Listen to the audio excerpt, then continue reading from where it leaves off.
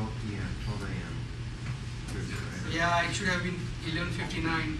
The 1 minute earlier than what it says. Okay, so it's Wednesday.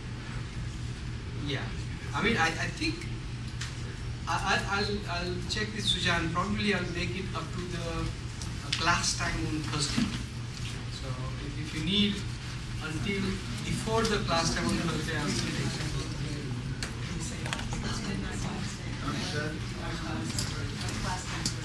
Class time Thursday meaning 11 a.m. Thursday.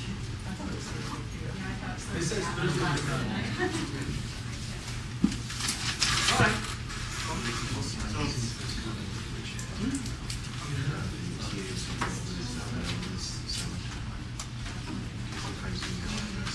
It's in all the very information system, you know the class. Yeah. All over. There's so many units there.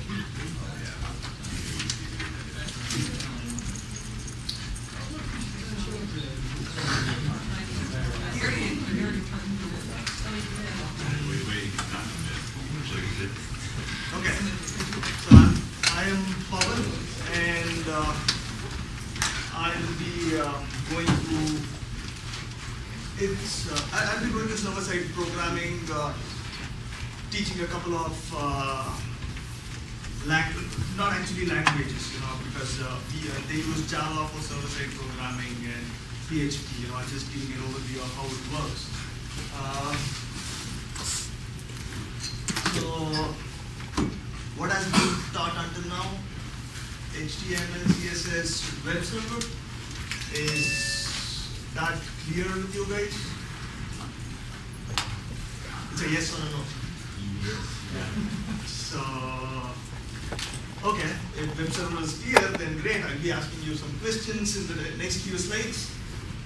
I'm not picking up on anyone. I'm not picking anyone, but. What would it be about? What's the line about web server? Yeah, why web server is used or what it is.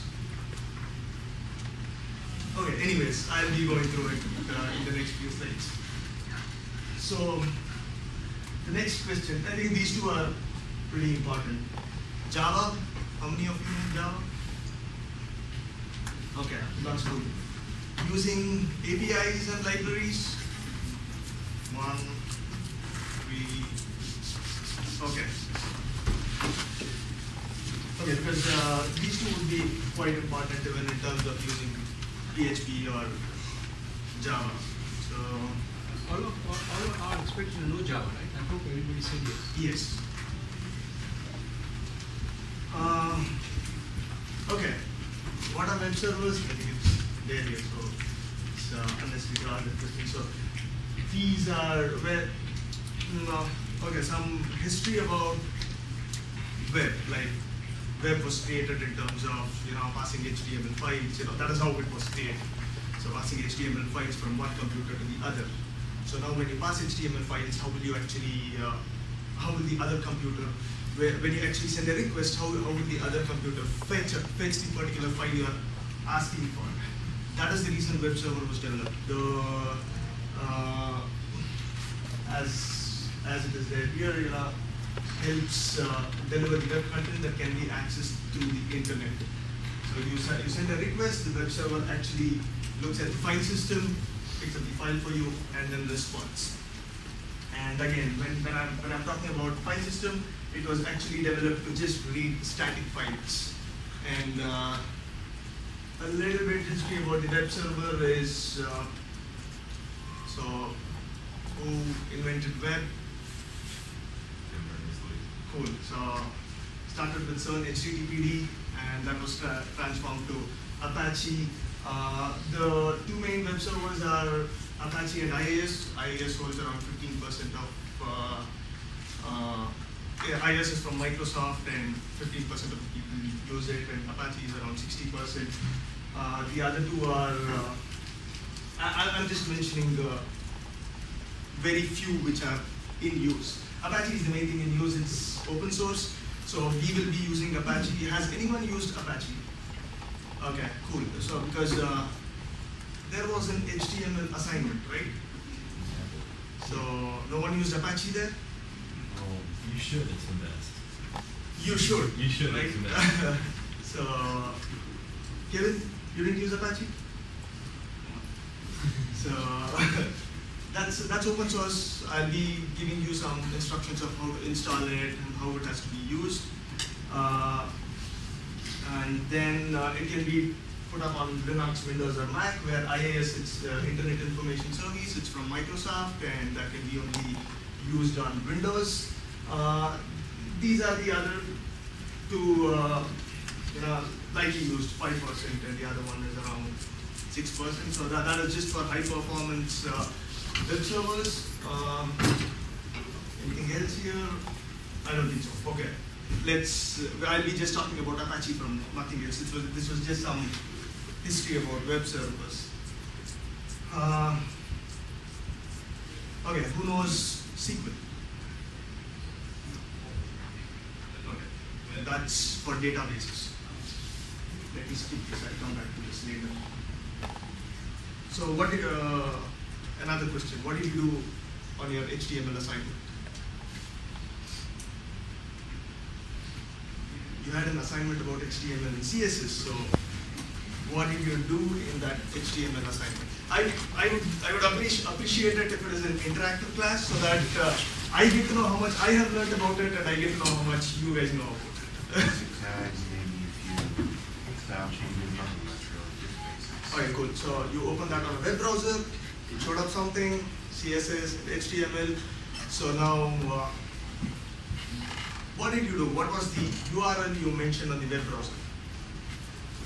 Just double click the file to open for you? // Okay, file, users. something, // okay, cool.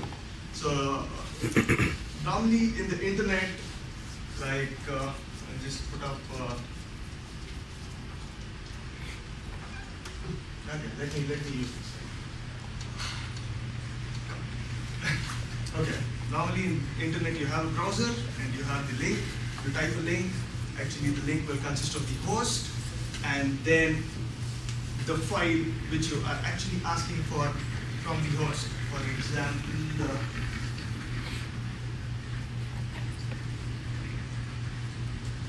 right?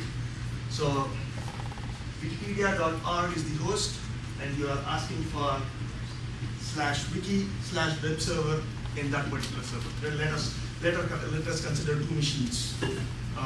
This might be the Wikipedia host, and I'm asking for this, and this will connect to en.wikipedia.org, which is this, and then in the file system you will have /wiki/web server. Sorry, yeah, /wiki/web server. That is the file it is actually delivering to me. You need to look at this. Everyone understood? Okay. Now, let me here. Okay. Now, the particular page which I showed had static content, right? So it had some content. I'm asking for that content. It is delivering me back. So now, let us get the difference between static and dynamic. Why do you think we need dynamic web pages? Because if information's changing on the other end, you would want to know about it, like a stop ticker or something like that. Okay, Yeah, something perfect. being updated every couple of seconds. Right, that's a pretty good example. Any website examples? Perfect. Like if you had you were looking at a web page that was referencing database information that was changing. That's okay. Like the US website that shows you how much debt US in, all this. Good one. That's really bad. Anyways. Okay, the database, fine. So now, how many people are on social media? Cool. So, this is my webpage. I just blurred it because you guys don't get to know who I am. You know that there are friend notifications on the right. So that keeps on changing as and when your friends like something or comment about it. And you have these updates which keeps on changing as and when people post something. how does the web browser, because you're just working on a web browser, right? But you're contacting Facebook. So that's another computer on the other, that's another server on the other side. So how does the web browser get to know something is changing? That is what we'll be looking at today. Okay, so not in detail so that you can actually develop a Facebook page, but just some basics about it. Another example, I don't know the name, but he made a very good statement about database. So when we talk about dynamic web pages, we also think about how you're actually changing a database, or how you're actually inserting or selecting something from a particular database of another server. Again, I asked SQL, who knows databases, who has an overview of databases. Okay, there are some who would not know it, but that's okay. So, for example, I'm sure a lot of people have used Amazon. Just trying to log into it, and so you put up your name. This is actually called HTML forms. Another question: how many of you know HTML forms? It's been a while. Okay. Okay. I just go through it in a way. So this is an HTML form. You put up your name, email address, etc., and then you actually submit it for create account, and the data here will be passed to the server. Server stores it somewhere, so that the next time you log in with the same email address, you will get an error, right? So that's dynamic web pages. What you do, you send a request. The web server will actually call a script or any kind of, there might be a programming language where you can actually talk to, and that will contact the database if necessary, and it will send you a response. So, does everyone get the difference between the web server, how it started, to that of the dynamic web server, or dynamic web pages? Well, so basically, web server can start out something, just take the information and go directly through that to whatever source is looking for. You need to be a bit louder. Sorry. I understand this. Database basically starts with a web browser, which is basically what you're interacting with, which then translates into a script or language of some kind, which then contacts the database, which then responds back, translating back to the script again to report back to you. Okay, let me explain again.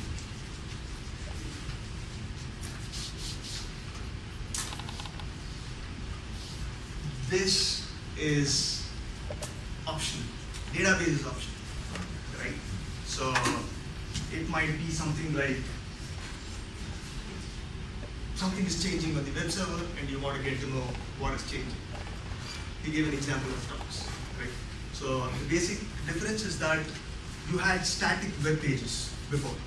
You just go into a particular location, pick up that web page, you tell, okay, this is the thing which you are requesting for. Now things are changing and people are moving on to real time and other things, so everything is changing very quickly. So if you want to get to know that on the web browser, you have dynamic web pages for it.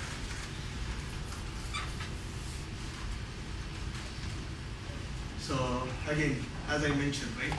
So you have this Amazon web forms, you have put up your data there, you have created an account, and the next thing is if you have created an account and you do the same thing with the same email address again, it will show you that there's a problem, that you have already created that account. How will your web browser get to know that?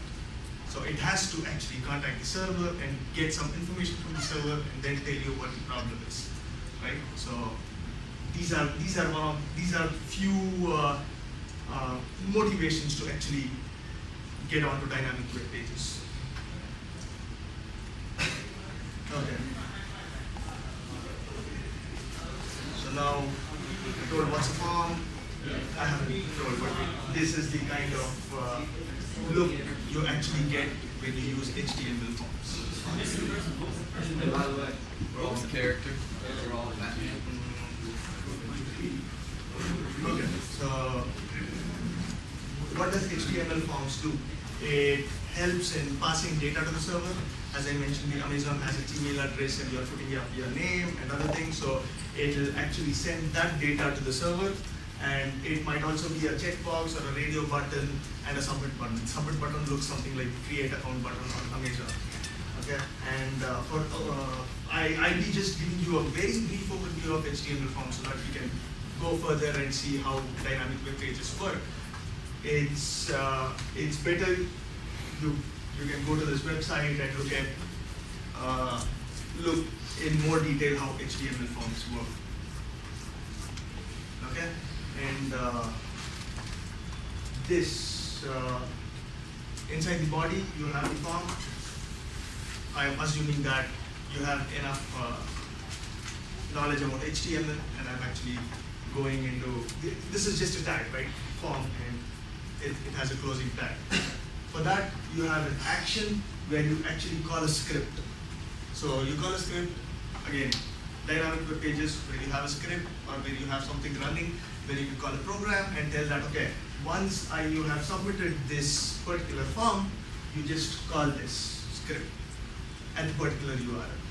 And with the method post, I'll come to what the methods mean later, but it is just an overview of how form works.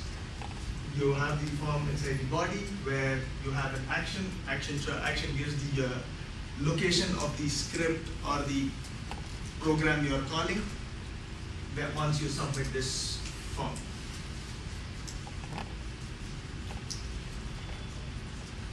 So HTTP methods, how many of you know something about it? Okay. So HTTP is a protocol. As the URL where you send, you can actually, I think there are 5 methods. I'll be just talking about get and post.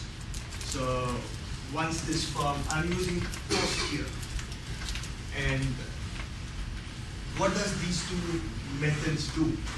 When you have the form, when you have some details in the form, you can actually call these 2 methods on the server. So as I mentioned, the servers will have some program running. So for the server to get to know what it has to do, you have to call a method saying that Java, right? I'm just giving an example of Java. Java will have a get method there, and you actually call that method saying that at this particular location, I want to call this method with these details. It might be get or post. So these are the 2 HTTP methods which can be used for dynamic web pages when you're using forms and any other things which you want to do in terms of dynamically getting data from the server. I'll give you hands-on on how this is done, so you'll have a more clear picture of what it is. So the difference between these 2 is when they actually started the protocol and when they thought about dynamic web pages, why they came up with get and post. So let us talk about databases or inserting and getting data from a particular location, right? So because we spoke about forms, and forms does those things. You either get data or you actually insert data. Just by the names of it, anyone can guess why why people came up with these 2 names? Get and post. That's kind of obvious, opposed to what we used to do, like a user post something to. Okay. Now let's come to database, right? So when you're getting information from the database. When you're posting, you're actually posting, or you're trying to change some content there. So that is the main reason why people came up with these 2 names. When you get data, you ask the database something, you ask the server, get me some data. These are the parameters I'm sending it to you. Based on these parameters, say, get me some data. When you're posting, these are the parameters I'm sending it to you. Change the state of it. So the basic difference is get, you use get. You can use both the methods, do the same functionality. Okay, but in theory, the difference is when you are using get, you need to make sure that you need to make sure that you're not changing the state of the server. Like you're not inserting anything, you're not changing anything in the database, or you're not changing anything in the server. But whereas when you use post, post is actually used to change the state of the server. So it might be the database, or it might be any variables in the server. So that's the main reason, as I mentioned, right? No changes are done except on the user screen. Anyway, if you use get, it will give an error. You try to change the state of the server. No. No. So I'll show you how it's done. So Because it's user responsibility on the yes. So another difference is the difference between get and post is when you use the get method, the URL changes. So I'll show for example. Okay, I cannot show the example here. So when you use something Amazon.com/sign in or login, right? When you use the get method, the URL changes with the parameters you are sending. Whereas when you use the post method, the URL does not change. I'll show you how it works because I have an example here. So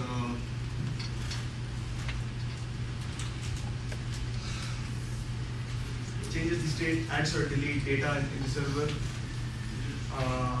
The other reason, for example, passwords. When you are actually putting your passwords on your login or something, you cannot use get method because the password can be shown or can be decrypted if you are decoded. Sorry. So if you are using it because it comes up on the URL. Yes.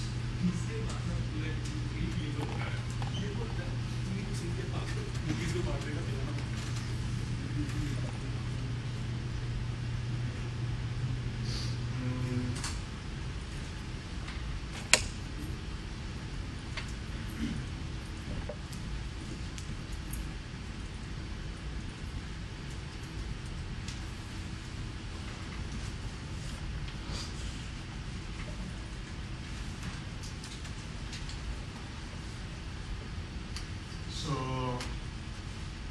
this is a small example program I wrote. This is the form which has an action which calls some servlet. Let's don't consider or don't worry about what is a servlet and other things, but it just calls a program, right? We are worried about how the method get and post changes. So here I am using method post, right? And this is the comment. The second line is a comment which takes in a PHP, which actually calls a PHP, so we are not worried about it. So the first line where the action calls a servlet with the method post, and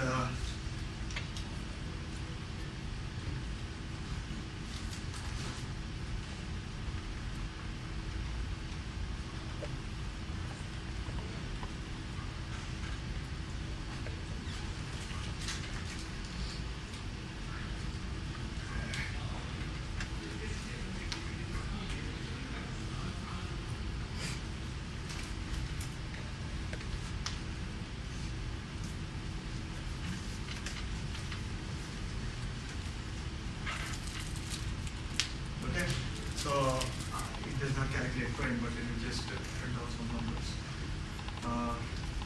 So 25, start printing. If you can see the above URL, it has changed, but it does not have any parameters which are actually sending. So now,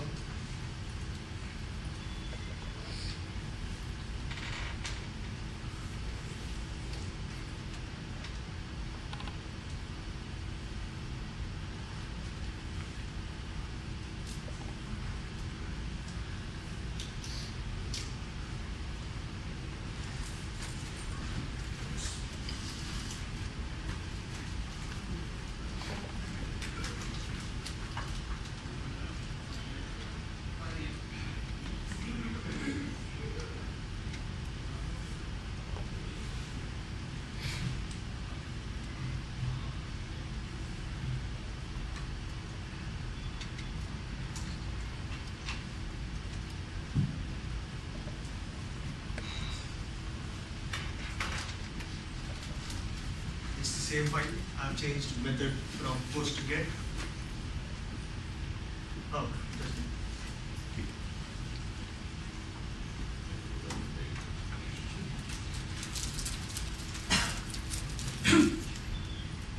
No, I think and it has a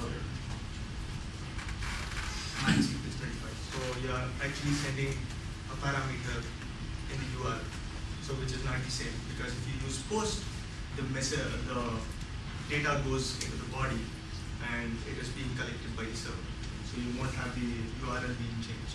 So for example, if you want, let me say, secure stuff to go, you actually use post. And if you want to change the state of the database where the user shouldn't get to know, so you use post.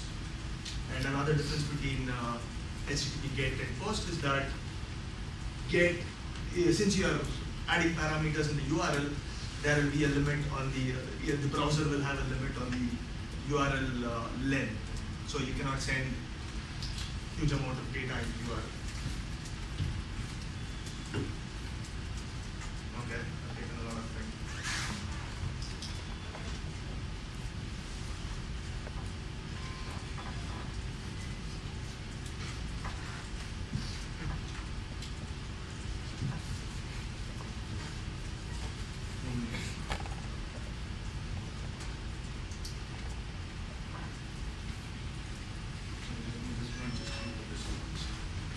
Next. So now you know that GET and POST will actually call a program on the server, right? So what are all the technologies which can be used to write that program? So the web server will be calling a program there, which or a script which will actually do the necessary functionalities which are actually trying to get the user to be viewed, right? So for that, the technology started with CGI, that was called Common Gateway Interface, and then servlets, you need to know Java for it, JSP and PHP. I will be actually going into majorly servlets and PHP. So CGI, very few people use it. The market is about servlets and then C# on web, right? So it might be ASP.NET and then PHP. As Dr. said, yes. Those JSP stand for Java Server pages. So I'll not be going into detail of that. I'll be just going into servlets and I'll be talking about servlets and PHP. I think Dr. Ship mentioned for Facebook and Google, especially Facebook work on PHP and JavaScript. So when they started, it was just this much, right? So the web server needs to call a script. That is all. And you don't care about what programming language the script is done and all those things. So that is how CGI was started. They call it Common Gateway Interface.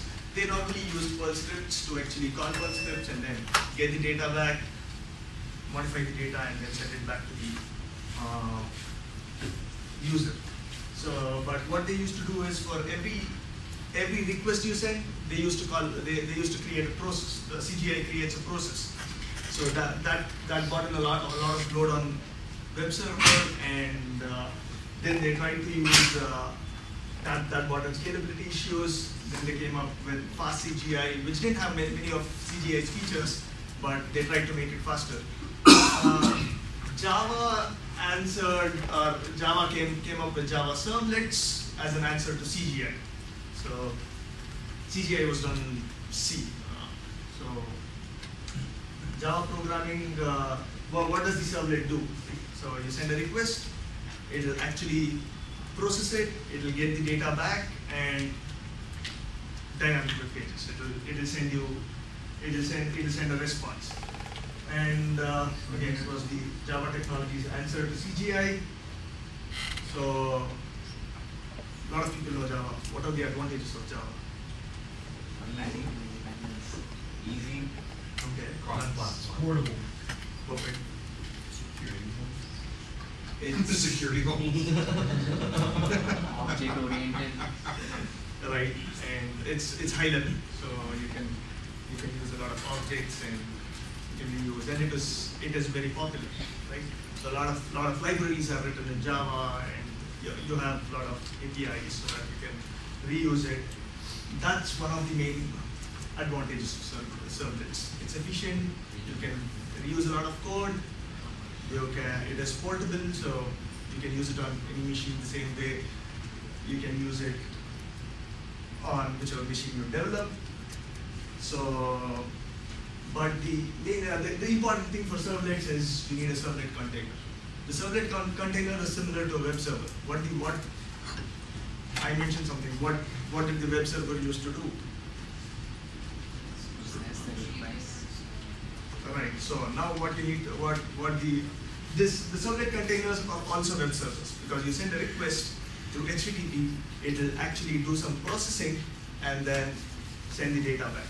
So that means all the servlet containers are web servers, but it's not vice versa, because the web servers cannot be servlet containers. So what is a servlet container? Component of a web server that interacts with the servlets.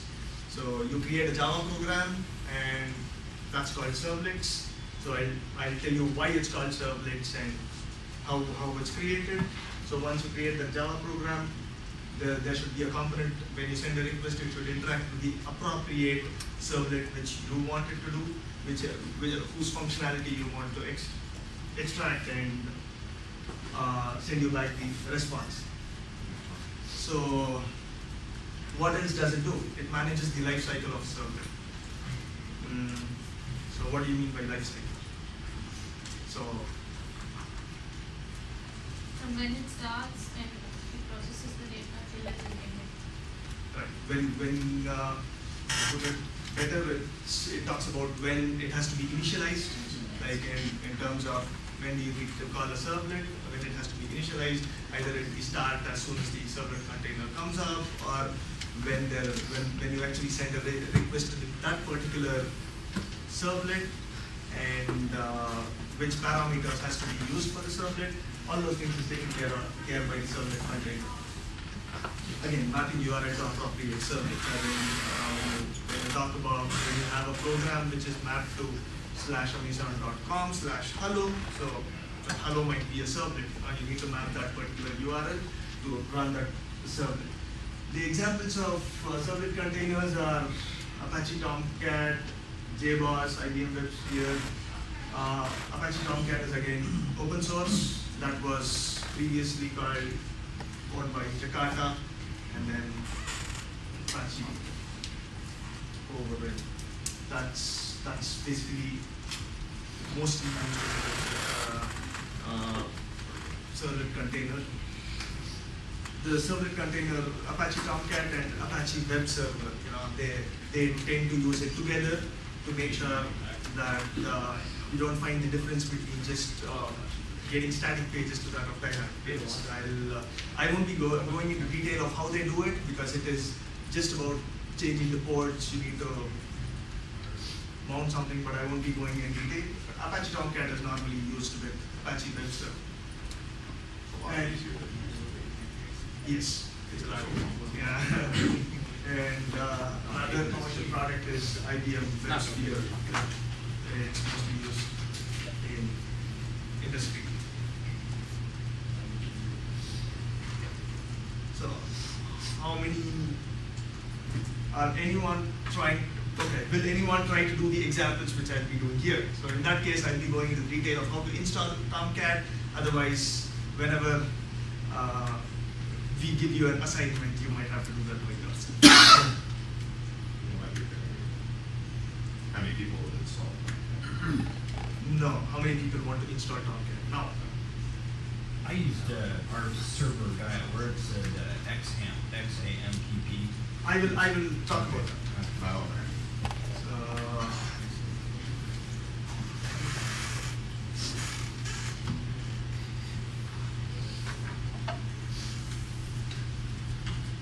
You're talking about this. So that's basically for Apache, MySQL, and PHP. Do you have Apache? Like I've already downloaded Blanchstack on my computer. Okay. Does that come with Tomcat? No. Okay. Right. Alright. Okay. Not really. Any other questions on installation? Because this will be helpful for you when you are working on assignment.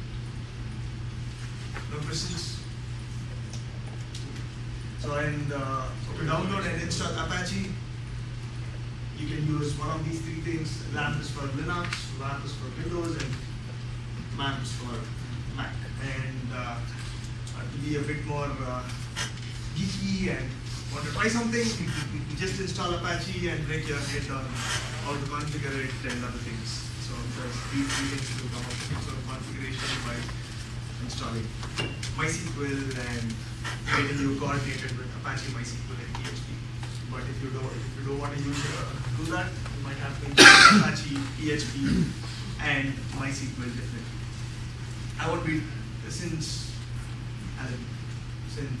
few people don't know what SQL is, I won't be talking about it.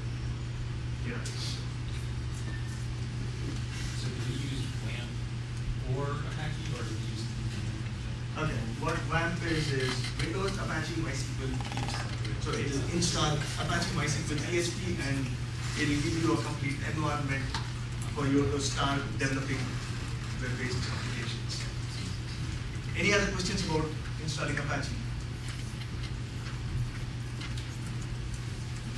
This was not in my agenda. I just put it also.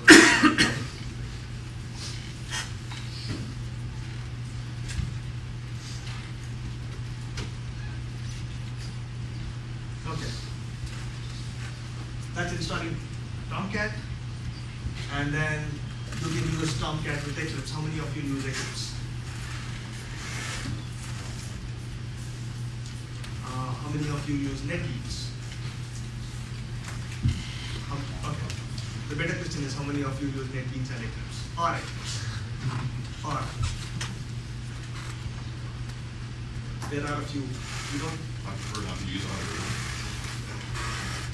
Yeah, but because we just want to know so that the assignments we are giving would be based on whether. Okay. No, that's not a problem because there is a NetBeans guide. So this will show you how to install Eclipse in Tomcat. And let me start with an example. Is it visible to everyone? Okay. I may be asking questions for whatever I've done until now. If someone is sleeping, just tell me that you are sleeping.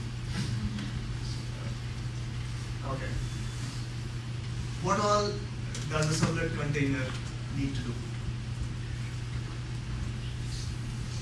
That was 2 slides back. It contains data that the user requests and responds to the request. The data about user request. Not completely right. Manages the life cycle of servlet. Okay.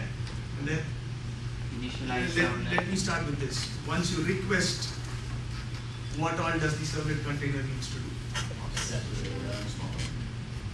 the data it needs to. It first injects the data, then process it, then retrieve data and give it back to the user. Okay, I'm doubting myself the way I'm explaining. Got it. It needs to map the URL, right? So did I tell that? So when I send /hello, it needs to map which program it has to call. I think I mentioned that because I remember it. Okay, then that is one of the important things. I mean, redirected to that URL, it will be under processing section. Right, but it's a step-by-step thing, right? It needs to map the URL and then it needs to call the program, whichever has to be executed. Whatever it is doing, like breaking the data into multiple lines, whatever it is happening. No, that's done by JVM. Right? We are not worried about that. So, but when you send a URL, it's not breaking it into a different language. It needs to first map. Okay. So the mapping of the URL is done here. So if you want to just say hello or hello world in the URL, all you do is say this is the URL. URL. So that's done here. And then HTTP methods. What are the two HTTP methods we spoke about? We were listening. Huh? We were listening. It's there. Come on. Oh, come on. I think I'm a little dumb asking the question, but it's there. It's do get and do post, and I'll just be in this particular example. We just be seeing how it works. What a servlet does, what Java does is you get everything, whatever the you get everything in terms of the request and response as Java objects. The servlet container takes care of that. Okay, so HTTP servlet request, right? Servlet response.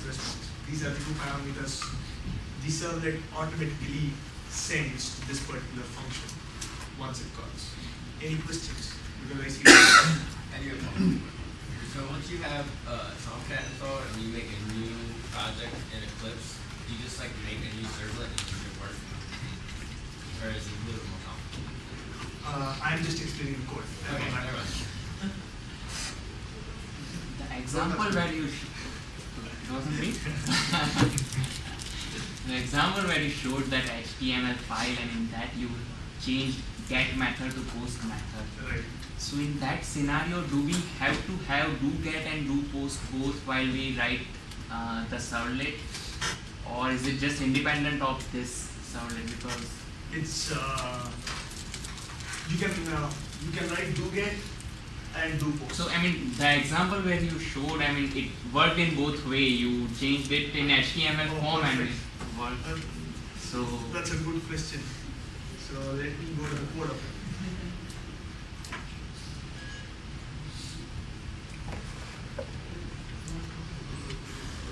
So to get okay, yeah, it has both as well. do post, Okay. right? So we need I've to done write it. both. We need to That take was- care of this. Right. So if you want to work, if you want that particular URL to work for both get and post, do both the functions. Normally this is very bad programming practice because I have actually copy pasted the code. In turn, you should create a new function and just call the function do get and do post if you want to make it work on both of these things. Any other questions?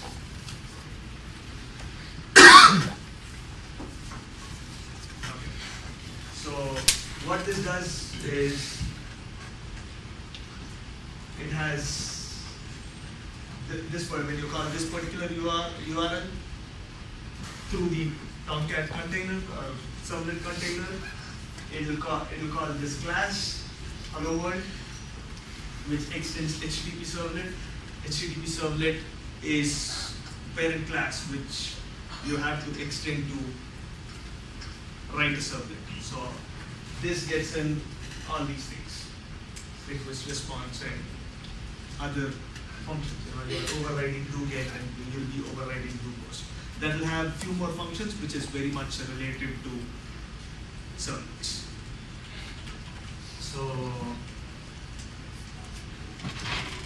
in this particular function, what I'm doing is just printing hello world, plain text. It will print on console. No, I am sending the response.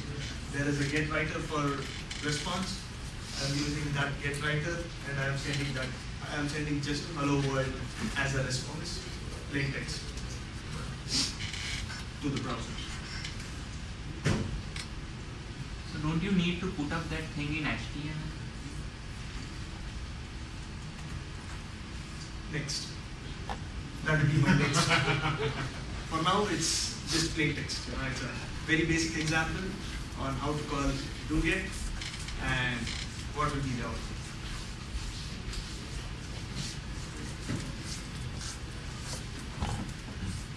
Well, this works out. Hopefully, this should be the code.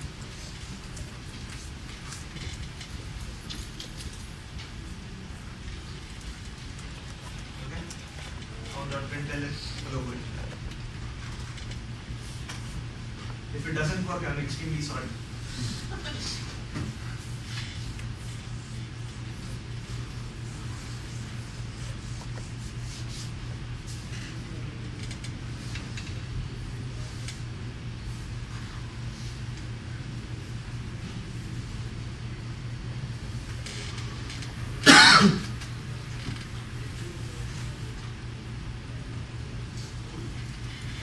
Okay, this is an automatic browser Eclipse has, and I have created a dynamic web project.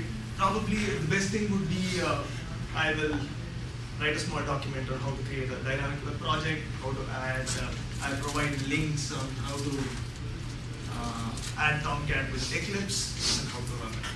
That would be very useful. I just ran it using Tomcat. Tomcat does the servlet mapping and that's it. Okay. Any questions here? Either everyone have understood or not. Interpreting a servlet. Mapping, I've explained. Toolkit. Request response. Contains anything that comes from the browser and sends stuff back to the browser. Add override. Add override overrides all the necessary functions. So HTTP servlet has some more functions like service, init, which few of those you don't. Who knows what is override?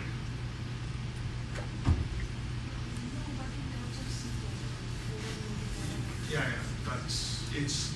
You have a function in the parent class. You just want to use something else. Do something special. Right, that's right. Okay.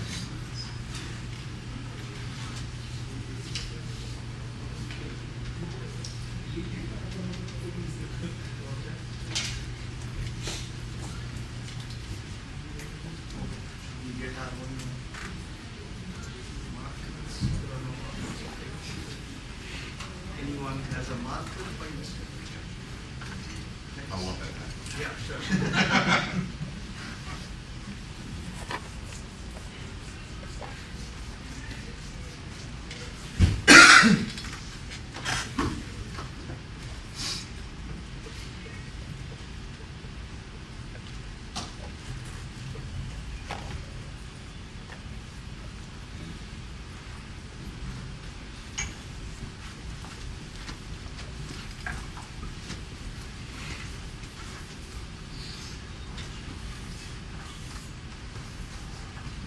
Overriding. So, OOPS concepts, how many of you know object-oriented design concepts? You have a class car, the class Benz and BMW. I see these actually implement or extend this particular class. That means this is the parent class, these two are the child classes. This has something, this has a function called accelerate, which is overridden by Benz based on its 10 other parameters, and which is overridden by BMW.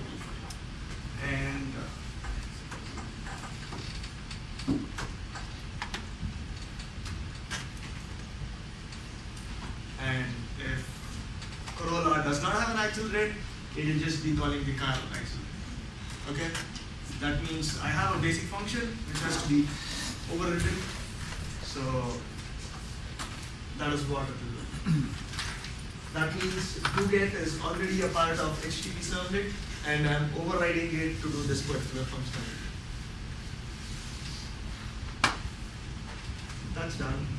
And now Shreyans, your question on how to generate HTML. Okay, I'm clicking here again. Can you use classes and servlets in Java, in your Java? Yeah. That is one of the main advantages of using servlets. You can use other classes, libraries, any jars. You can and add you- PHP now too, in PHP 5, you can use classes. Right. Oh, you're talking about object-oriented Yeah. design. Yes, PHP 5 has it, but before that, it didn't have. I'm talking about whether you can use other libraries in terms of why Java is more useful or servlets, right? So now you have a plain HTML. How do you generate an HTML through servlet? The same thing. I have a doGet, and I just set the content type as text/HTML. The default content type is text/plain. If you look at HTTP, there are a list of content types. You can send plain text, you can send HTML, you can send JSON. I think you guys know XML, right? You can send XML, JSON. So how many know JSON? 1, 2. XML. Okay, so these are all the content types you can send. There are a bigger list, you can go through each one here. Okay, but here we'll be sending this text/HTML, and this is the HTML I will be sending. Right? Don't worry about what it is. Just we need to make sure that it correlates.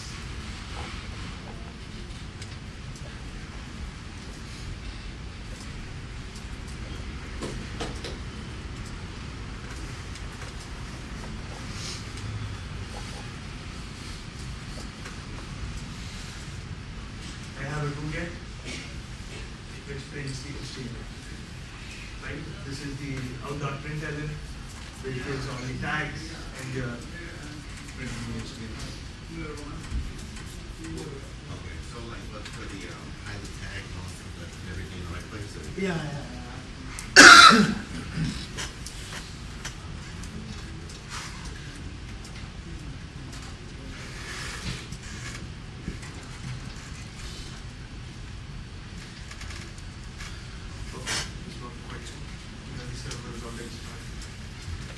So,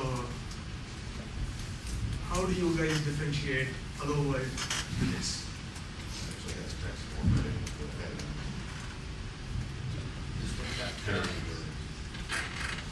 Then how are you getting to know that this one has tags?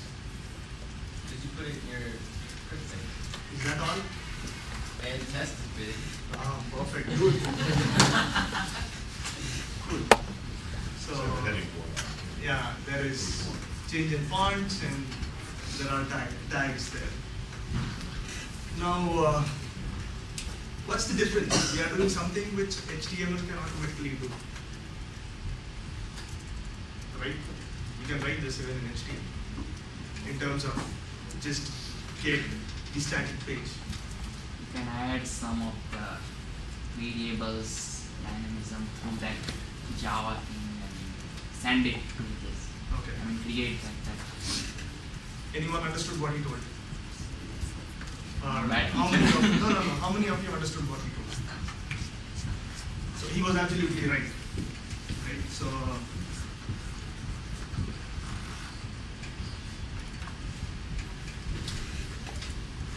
we are actually using a programming language here. So the request parameter you send, you can do any kind of calculations here. That is what you mentioned. You can do calculations here and send the appropriate output. Right? So for example,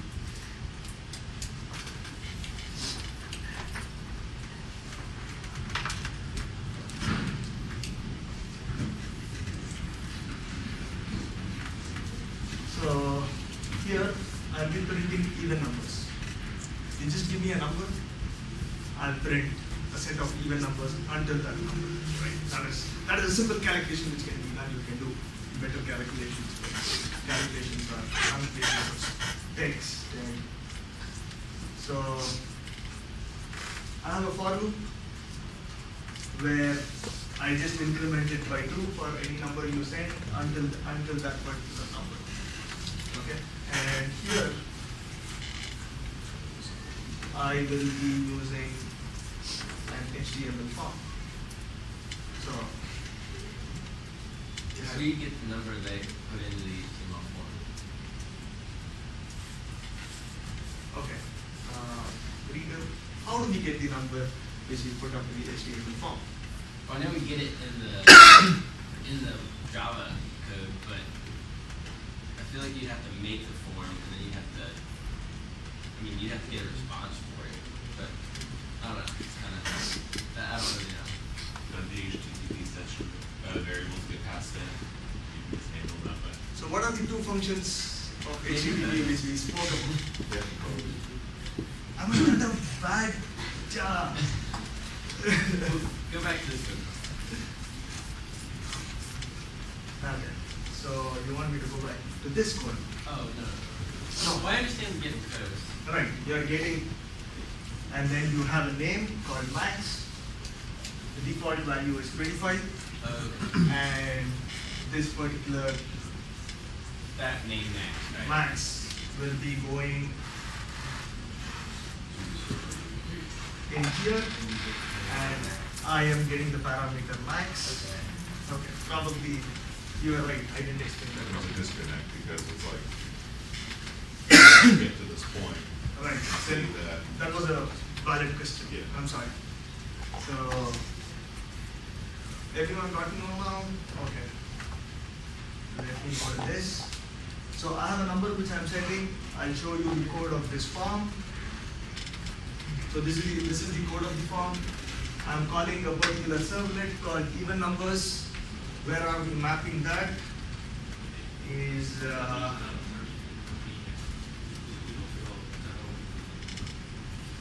here. That's the even number servlet which is being called by the servlet container when you actually request. And what am I submitting is a variable called max, which has the value 25 as default, but we can actually change the value. So now if I go to this, 45, right? And when I hit this, that particular value is sent to the servlet.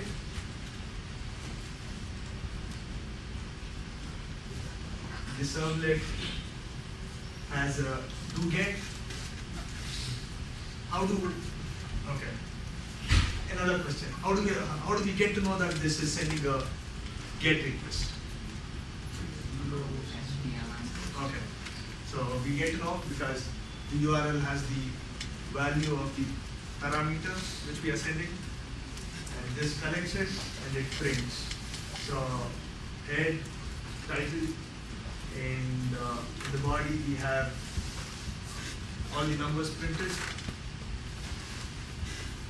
I guess the disconnect I think we might have is that the server that is actually generating the HTML for this page, it's not a separate page, because I think that's how you started.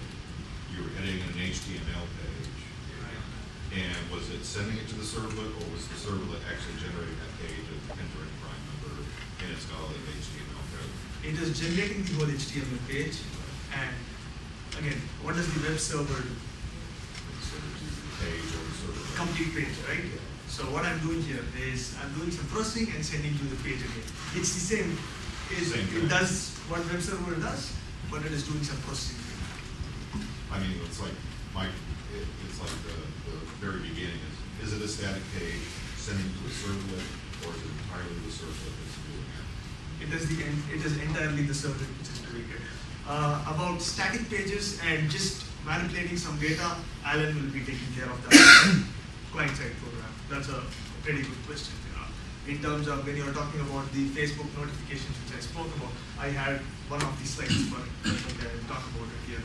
The Facebook notifications, only the notifications are changing, but the rest of the page is the same. So there should be some connect between the client and the server, saying that, okay, make sure that all this page is same and just change only these things, right? Alan will take care of that. I will. If you Yes. change that max to 60 in the URL and hit enter, will that Yes. Yeah, It that'll does. work too.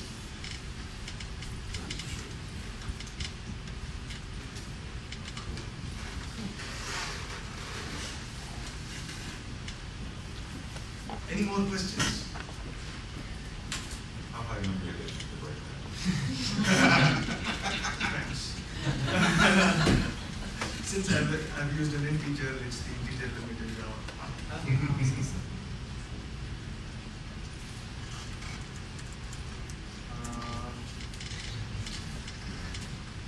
okay. I showed you handling form. Yes? How many yes, how many no? I don't know what you mean by handling form. So, okay, let me explain what is handling form.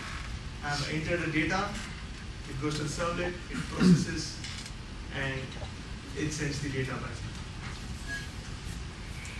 How many of you say that I have explained handling forms? Yeah, you have. Okay. More details. I agree most of them have not yet. I'll continue. Now, coming back to the life cycle. Yeah. I asked what is the life cycle, and she had told that it starts with, when the servlet has to be initialized until it's dead. So there is a function called init.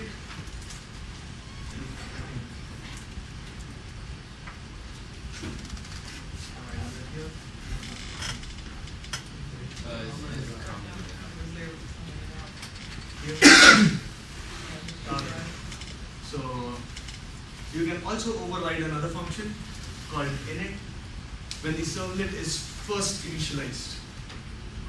That is when all the data in init is called once. If you want to initialize a variable, it will be once, and the variable is used by the rest of the servlet over time. You can do that in the init function. It's like a constructor, right? So you use init where you can initialize initialize whatever the servlet needs over time, and which does not change.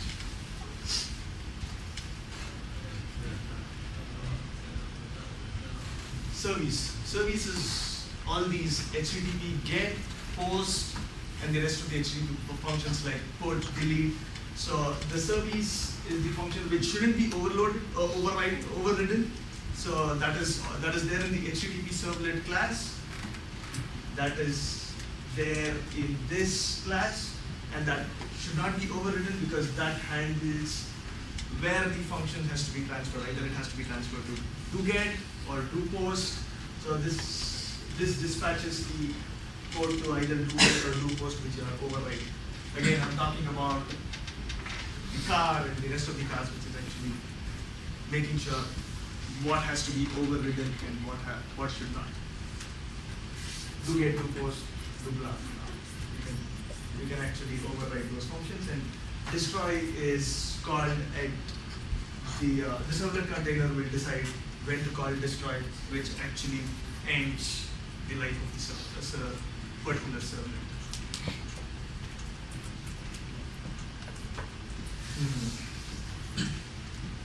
Okay, very fine. Another question. Who wants to know what is PHP?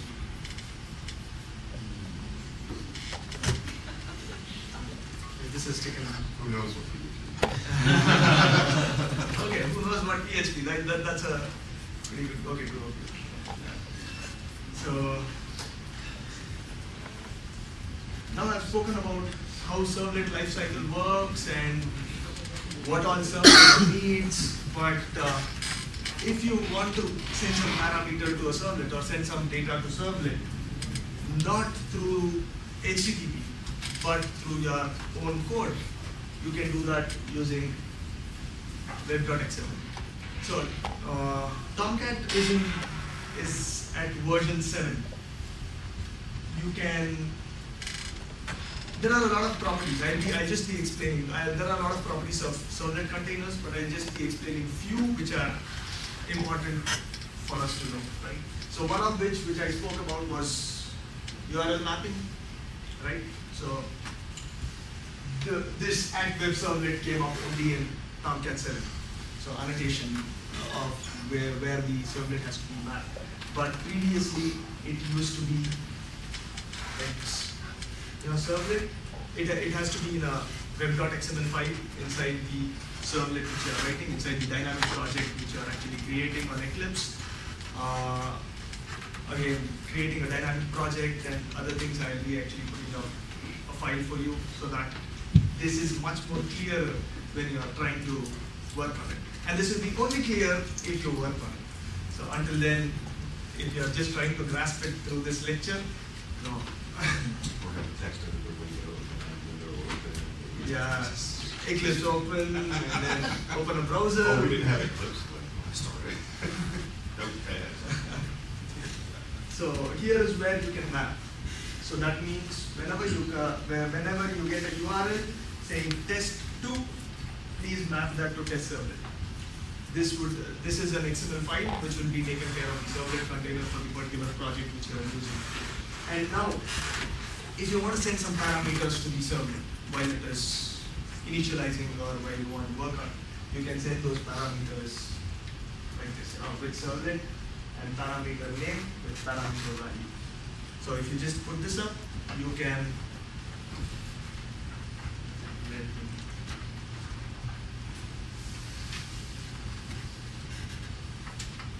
just throw an error.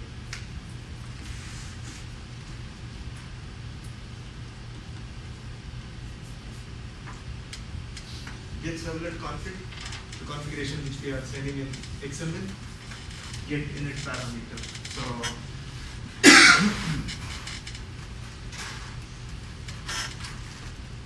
if you are putting a parameter name, this is the init parameter.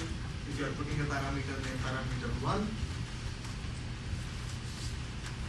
just go to the XML.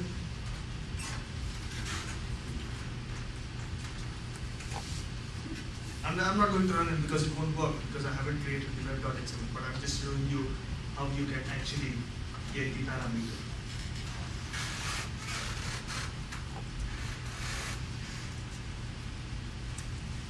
Anyone didn't understand? Okay. Anyone didn't understand this? Cool. So you have web.xml, which you need to create in the project which you are creating to work on servlets. And in that web.xml, you can actually mention the parameters which you want to send. For example, parameter 1 will have, for example, let us consider you are actually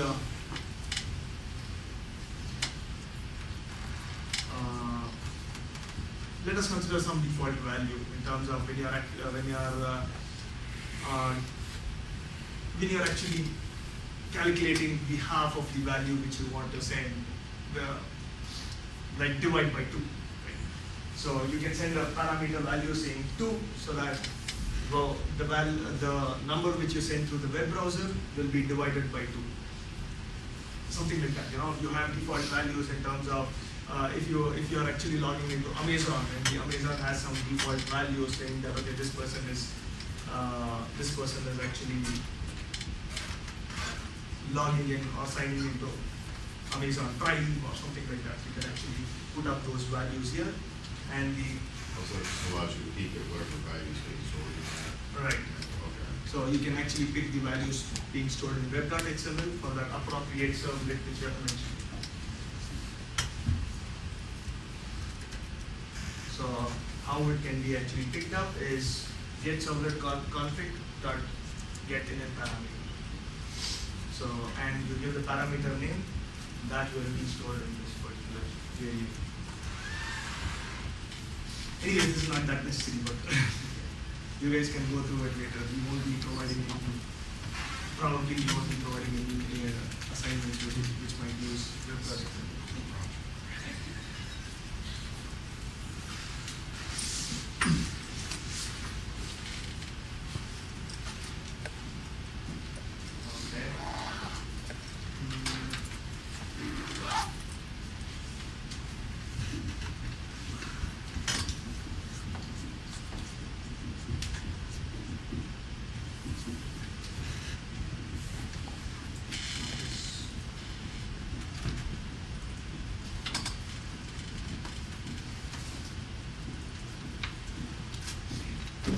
A small mention of content types again. Okay. Interesting here, what's the content type here, but it still works.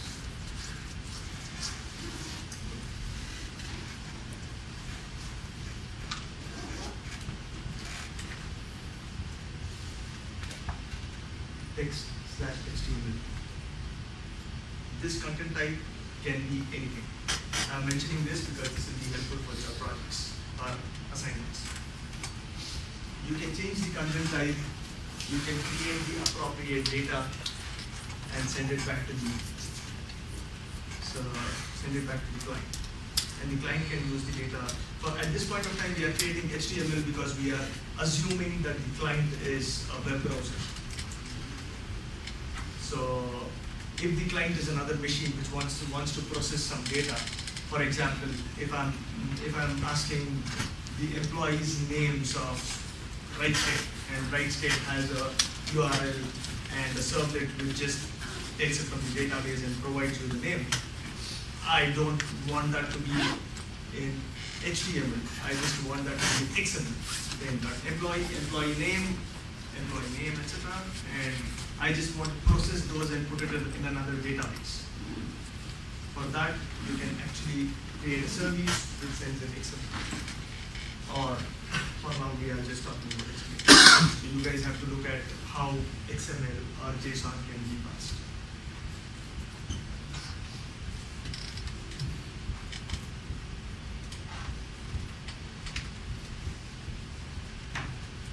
We have another 10 minutes and I have to cover PHP. So I will just go through whatever I have done in Java servlets, how you can do that in PHP. Okay, and PHP can be extended, like in terms of, it's again similar to Java where you can get more libraries. PHP is open source, so people write a lot of libraries. So you can take in more libraries and use those functionalities before you create a web page.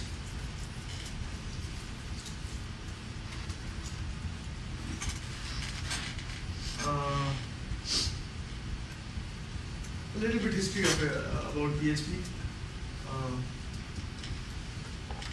So, I don't know his name, but how it started was he wanted to create a personalized homepage, and he looked into some languages and he thought, okay, these things are not fine. I want to create my own personalized homepage. So created PHP. PHP was actually the abbreviation was personalized homepage. And then that became popular and people started using it. It became the hypertext preprocessor. So you need to write most of HTML as strings and then send it in Java. But PHP is something which you can. It's a scripting language. It is dynamically typed. How many of you know what is dynamically typed?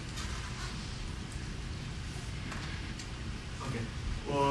Dynamically typed is, that means the variables do not need data types to be mentioned here in terms of, it dynamically at runtime decides what is the type variable. So it's a scripting language where you can embed PHP in HTML.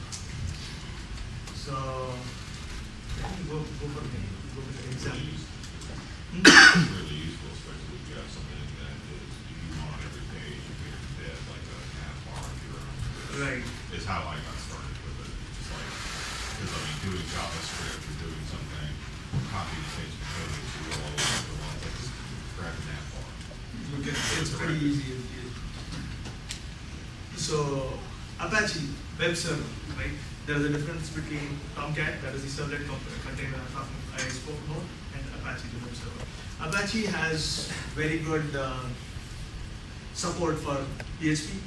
So you can directly put up this page in terms of .php, you can write it. So PHP in this is actually the delimiter for PHP. These are all the delimiters which you can use. For an example,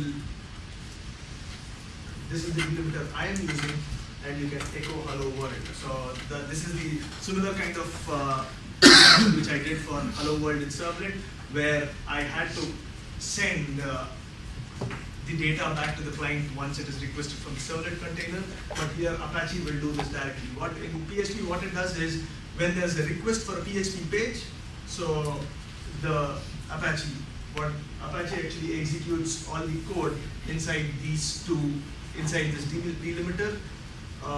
what this does is it just echoes hello world. That means just print hello world in this particular page. I'll show you an example which will be much clearer for all of you.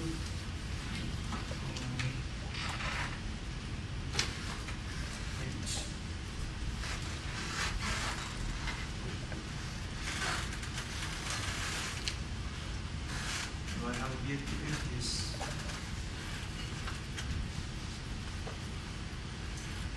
So this is a basic example of the same thing which I wrote there. That means the presentation. So now when we execute this, what happens?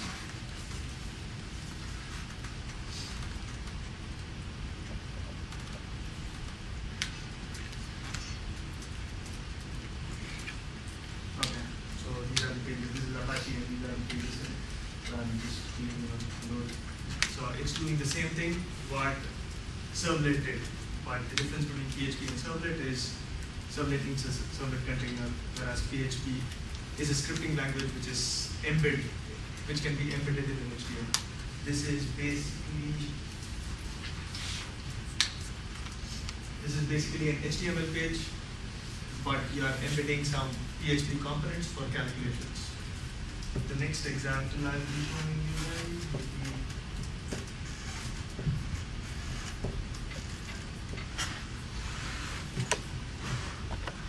the same even numbers. You send a number and I'll print out all the even numbers after that.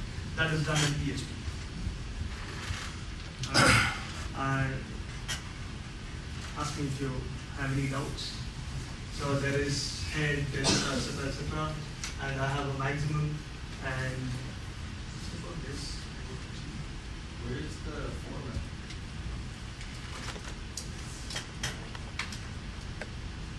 get and post in PHP. What we did in Java, request.get parameter, right? So Java had everything bundled. In the doGet method, we had request.get parameter.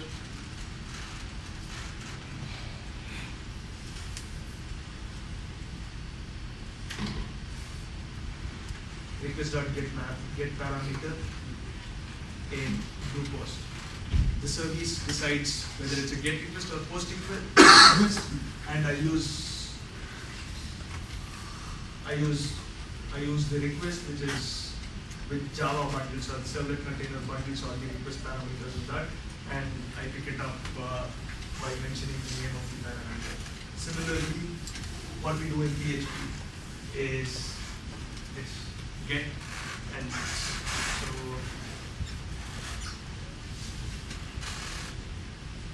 $name for all the, if you are using a post function from the HTML, you use underscore post and the particular, the name of the variable you are sending. And for get, underscore get, and the particular name of the variable you are sending. So in this, we are actually using get method on the other side, and we are sending max parameter, similar to whatever we did in Java servlets. And for until maximum, we actually print every other number.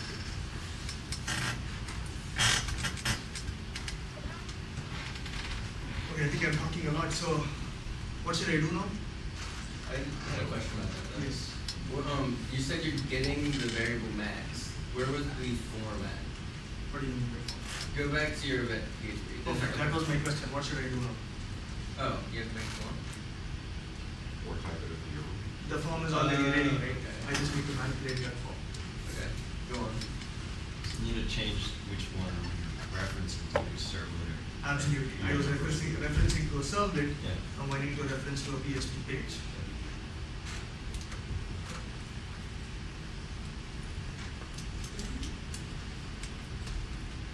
So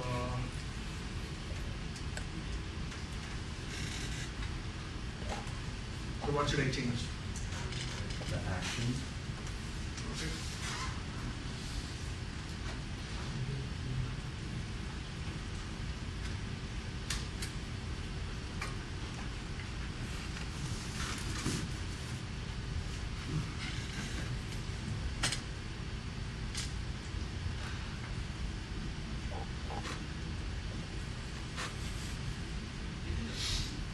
Is that all? I have no idea.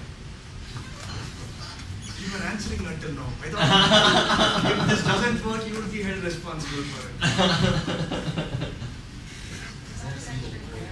Yeah, you gotta take more. Thanks.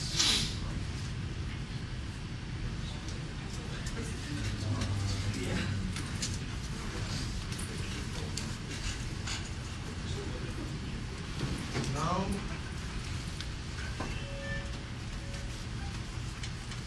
okay. So what did it call? Okay. So the difference is it's scripting and it's embedded in HTML.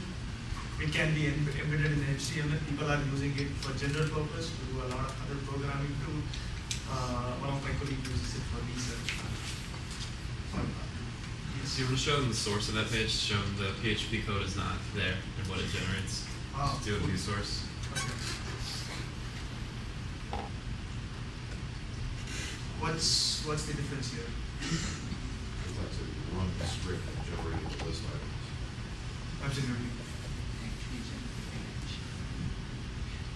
Everyone got it? So I don't have this. I don't have the delimiter for PHP in the code here. The code has been executed by the server before it sends the HTML. You can only get HTML in the end. So that's thanks, Adam.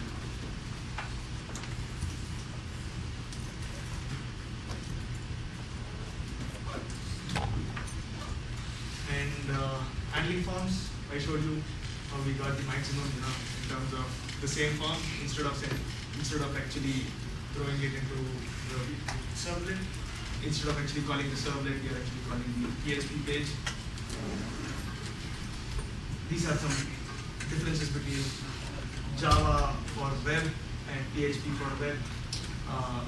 You can read the same thing.